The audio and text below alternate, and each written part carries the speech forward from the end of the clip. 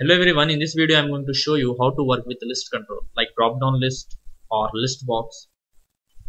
So I have a drop down list in this way.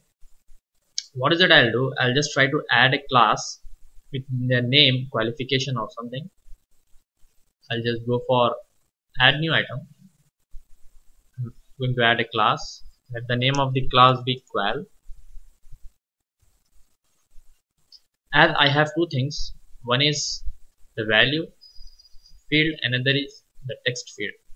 Let the value field be ID and the text field be qualification.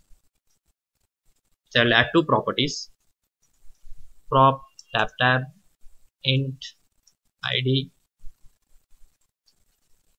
prop tab string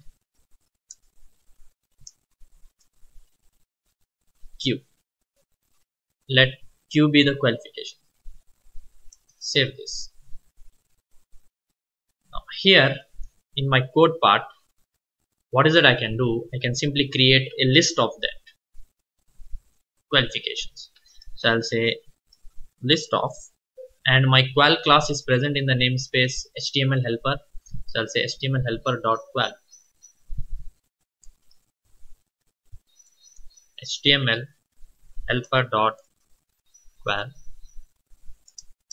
QL list equals to new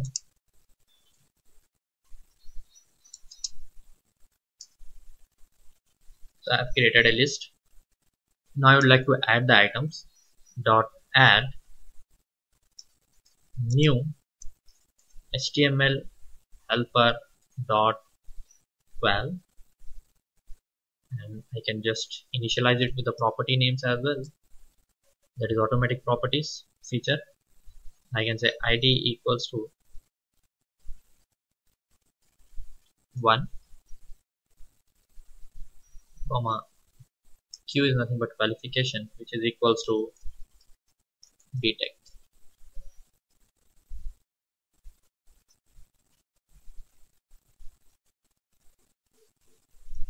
Simply copy this and I'll add 3 to 4 items.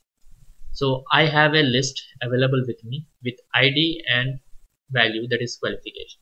Now I can use this wherever I want to work with the list controls.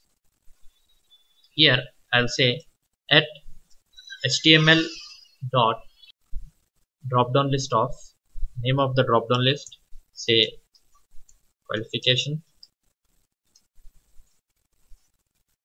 Then here it is asking a list of select list item.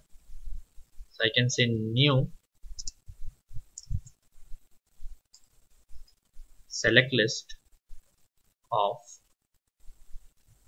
I have a list with me that is nothing but QL, and let the data text field be Q, that is BTech, MTech or MCA, and the value field be ID. That's it.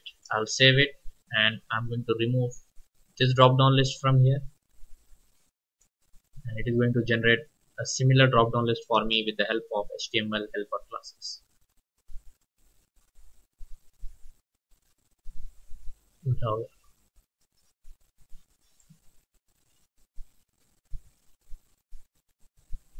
I think we need to give value, data field and value field. I think we reverse the parameters. Save this.